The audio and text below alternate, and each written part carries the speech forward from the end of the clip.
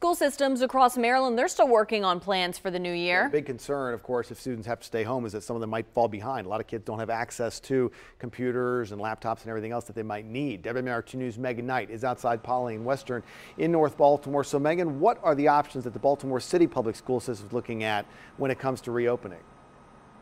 Well, Christian, so there's basically three options, and it sounds like a lot of school districts are considering these options going forward. So the first one would be to let kids come back to the classroom and come back full time. Another option would be for them to split their time, so a little bit in the classroom, a little bit of at-home learning. And then the third option would be just to continue with the distance learning that they were doing for most of the spring semester. Now, we spoke to Joe Kane. He's a parent with 4 kids in the Baltimore City school system. He's also part of a work group that is helping the school district to decide how to proceed in reopening come fall. Now, city school leaders must present their plan to the School Board of Commissioners during their meeting on July 28th. And while cases of the coronavirus here in Maryland have gone down, they've pretty much plateaued, continuing to stay down. Other states like Florida are seeing major spikes in numbers, and Kane says he's just not comfortable sending his kids back to school until there's a better handle nationwide on this virus.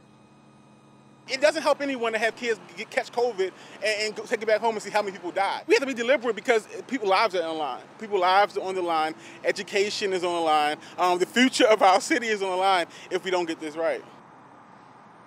Yeah, so these decision makers, they feel the weight of this decision being made, but they want as much input as possible. So Baltimore City schools are actually going to be starting virtual town halls. The first one is today. They're going to be holding them every Thursday, and they want parents and teachers and students to join in and give their thoughts and opinions about this process of reopening schools. So the first one is, again, today, starts at 1 o'clock, which you can watch on Facebook, Twitter, and YouTube pages of the school district. You can also go onto their website. You can take a survey if you want. You can do a focus group. You could even do a one-on-one interview with school leaders to give your thoughts about this process. So we have all that information on our website right now at WMAR2news.com. We're live in North Baltimore. Megan Knight, WMAR2 News.